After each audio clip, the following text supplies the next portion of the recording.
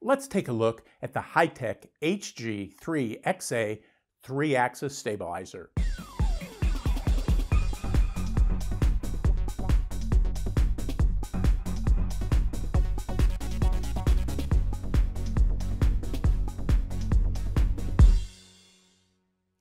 A couple of flying buddies spoke highly of the Hitec HG3XA flight stabilizer, or Gyro, but I was surprised to find few reviews on YouTube. I was bringing a project to completion and I trusted their opinions, so I ordered one to give it a try. Model airplane gyros have been around for a while. They tend to group themselves into a couple of categories. In the low-cost arena are circuit board stabilizers and separate stabilizers in protective cases. These stabilizers get hooked up between the model's receiver and the respective servos. Another category are the receiver-stabilizer combos, where the stabilizer is located on the same board and in the same case as the receiver. In the Spectrum world, you'll see these marketed by Orange and Lemon. These stabilizers work just like the separate ones, they're just in one box. Going up the price ladder are Spectrum's AS3X equipped receivers with more features besides stabilization. They include beginner modes with pitch and bank limiting modes and even electronic fences to keep the plane from flying off.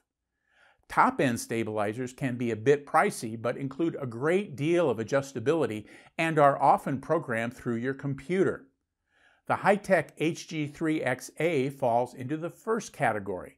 It has a separate stabilizer that mounts between the receiver and the servos and is priced at under $30 as of this review. Let's take a look at the installation. In this picture, you can see the stabilizer is mounted to the floor of the model's equipment bay. Hitec recommends mounting the stabilizer close to the center of gravity and with the arrow on the device pointing forward. One mistake I've made with these small stabilizers is to not mount them firmly to the model. Here I use the narrow double-sided foam pads to secure the HG3XA. Mounting the stabilizer with Velcro is not a good idea. The Velcro can allow the stabilizer to move around, causing stabilizer inputs to the model, or it can cancel out the small movements, resulting in no stabilizer inputs at all. Neither situation is good. The HG3XA allows for transmitter control of the stabilizer's modes. It has three. The first mode is off. Obviously, when off, it provides no inputs. The second mode is called standard mode. In this mode, the stabilizer provides control inputs opposite to the plane's movements beyond those made by the control sticks. This is the mode that will help dampen the effect of wind or turbulence on the model. The third mode is called heading hold mode. In this mode, the stabilizer will maintain the airplane in the attitude it's in when the mode is selected. For example, one of my flying buddies does some 3D maneuvering. When he gets his model going straight up, he flicks the switch and then he only has to manage the power to keep the plane in a hover. Same with a knife edge pass. Yeah, it's cheating, but it's still pretty cool. For this to work, you'll need to have an open channel with a 3-position switch. This means you'll need to count channels before just going out and getting your standard receiver. If your model has the normal 4 channels plus gear and flaps, you'll need at least a 7-channel transmitter and receiver. You can get by with a 2-channel switch, but you'll be limited to only 2 of the modes. As you can see in the picture, the HG3XA uses jumpers to specify what type of control system the airplane uses. You have 3 choices: standard aircraft with separate aileron, elevator, and rudder, V-tailed aircraft with ailerons and elevator and rudder mixed on the tail, and delta wing aircraft with ailerons and elevator mixed on the wing and a separate rudder. The last controls I'll mention are the 3 potentiometers or pots used to adjust the sensitivity for the 3 axes.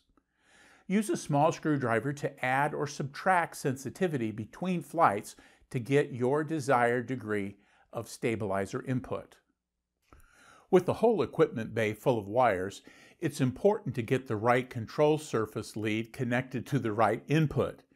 I found out the little sticker didn't quite line up with the various pins, so be sure to count the pin connectors. Don't just plug it in where the sticker shows. For example, the elevator input is the third pin set from the top. With the wires from the receiver properly connected to the input pins and the servo leads properly connected to the output pins, you are nearly ready. Assuming you have your transmitter properly set, there's one more step.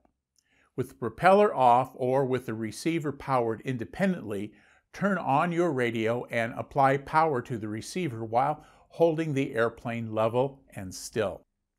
The HG3XA's red and blue LEDs will flicker and then the blue LED will flash, signaling the gyro is ready.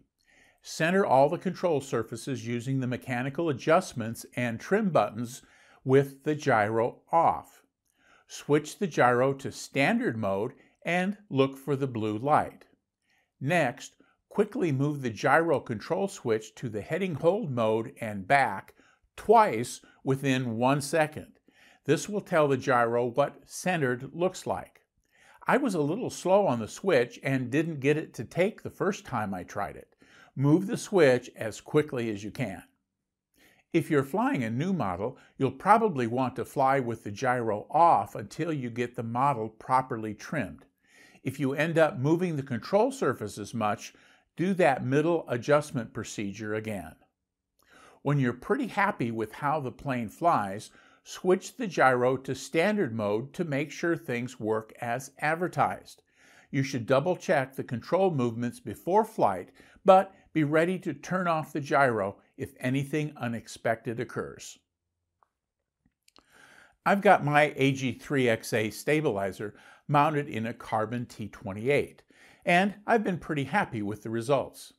I haven't had a bunch of wind to contend with yet, but it's noticeably smoother when the standard mode is engaged. As I mentioned earlier, flying buddies enjoy the heading hold mode for their 3D maneuvers. Hey, if you found this review helpful, please click on the thumbs up button below the video and be sure to subscribe to the RCPlaneviews.com channel to be notified when I post new videos. Thanks for watching.